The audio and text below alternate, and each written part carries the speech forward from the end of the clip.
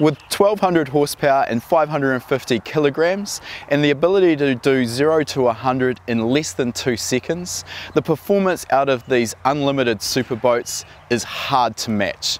I'm Andre from the High Performance Academy, and in this video I'm going to give you a quick insight into what makes a competition unlimited superboat tick. We'll start with the engine, which is based on a Nissan VK56 5.6 litre V8. Obviously that's only the bare bones of what we've got behind us right now. The entire engine's been stripped and rebuilt for a very different task.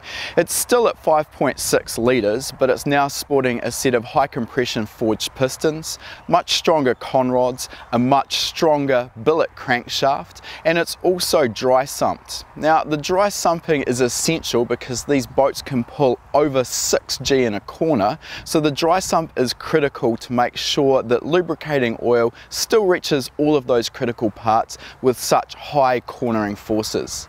The other side effect of the dry sump system though is it allows the engine to be fitted much lower in the chassis, and when we've only got 550 kilograms, every ounce of that weight needs to be mounted as low and as centrally in the hull as possible.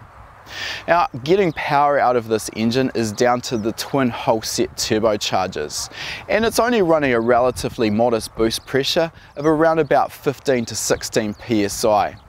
It's also running on methanol fuel, and there's a few reasons for this. Again, it comes down primarily to weight. Running on methanol fuel, because it's very cool in the way it burns, allows the engine to be run with no intercoolers. So the hot charge air runs straight into the plenum chamber. You'll notice, however, there are a couple of injectors fitted into the turbo compressor outlet, and these are used when the engine comes on boost, and they inject a fine atomized mist of methanol fuel into the hot intake air. Now, when this happens, the latent heat of evaporation of methanol is very high, and what this means in layman's terms is, as it's injected in, it absorbs heat out of the air as it goes through a phase change from liquid into vapor. So this actually cools down that hot intake air, and this is why we don't need intercoolers. Now, the rest of the fuel injection is handled by a set of Moran 235 pound/hour injectors. The factory intake plenum from the VK56 is long gone, and the engine's now running a set of 8 individual throttle bodies, and the Moran injectors are actually fitted above the throttle plates. Now, at idle and cruise, this can provide some problems, as getting atomized fuel past the mostly closed throttle plates is obviously challenging. Of course, this is only an issue when the boat's started on the trailer and is idling up to the start line. Most of the run through the course is at full throttle or very close to it, and mounting the injectors further away from the intake valves like this allows the fuel to have a better chance of vaporizing, and this allows the engine to make more power. The fuel's being used better. Now, in order to tune this engine, we're using a Motec M800 ECU, and this is coupled to a Motec CDI-8 CDI ignition system.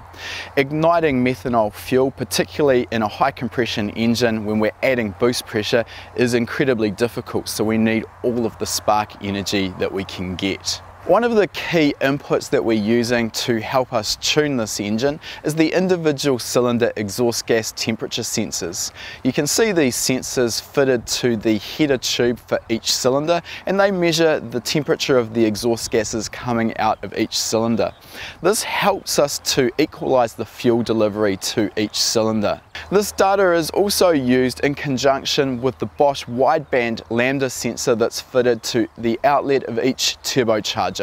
This lets us see what the air-fuel ratio is, and with the combination of the wideband sensor and the EGT sensors, we can make sure that the engine is running perfectly. Now, in order to get data from the engine, we're using a Motec C125 dash logger. The C125 dash logger is actually doing 2 tasks. We're using it as a central logging point where we're taking all of the logging from the ECU, as well as some additional sensors to do with the jet unit pressure in the inlet and the outlet of the jet unit. We're also using it as a driver display and a driver warning though. So if any of the sensors such as fuel pressure or oil pressure drop outside the realm of what we're happy with, this will bring on a warning that instantly brings the driver's attention to the dash so that he can see what exactly is wrong.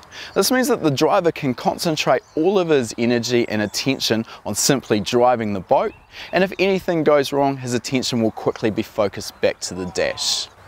If you're interested in learning more about EFI tuning and EFI technology, check out our free 6-part series of tuning lessons that will be delivered straight to your email inbox. Click the link for more information.